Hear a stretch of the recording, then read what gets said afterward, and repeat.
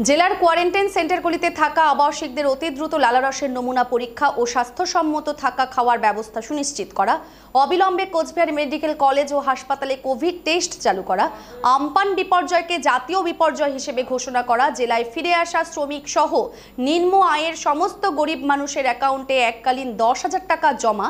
Ration ও কাজের ব্যবস্থা সুনিশ্চিতকরণের দাবিতে মঙ্গলবার কোচবিহার জেলা শাসকের দপ্তরের পার্শ্ববর্তী আমতলা মোড়ে অবস্থান বিক্ষোভে শামিল হলো বামফ্রন্ট। এদিন বেলা 3টে থেকে 4টে 1 ঘন্টা এই অবস্থান বিক্ষোভে বসেন বামফ্রন্টের নেতাকর্মীরা।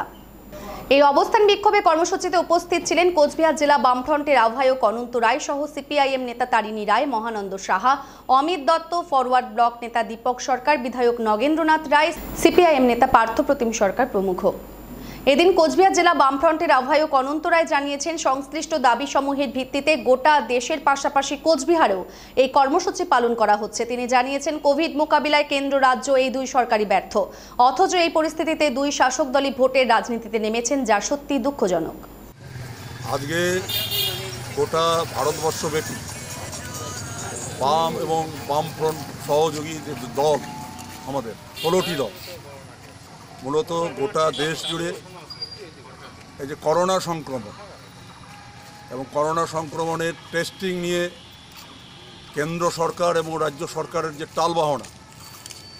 এর প্রতিবাদে এবং তার সঙ্গে যে সমস্ত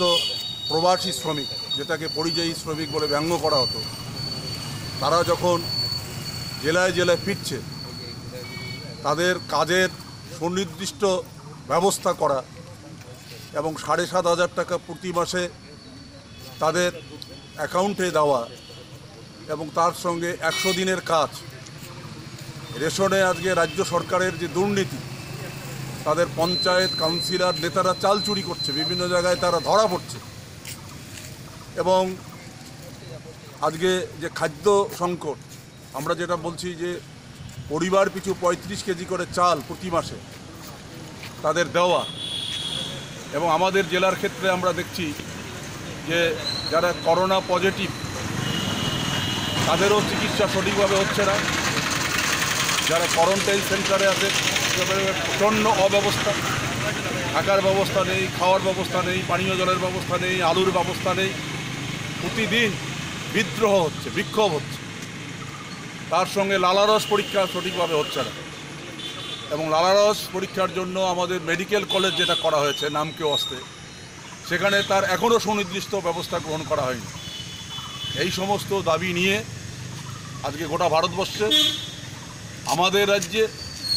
আমাদের জেলায় আমরা বাম এবং বাম সহযোগী যে রাজনৈতিক দল, আমরা সমস্ত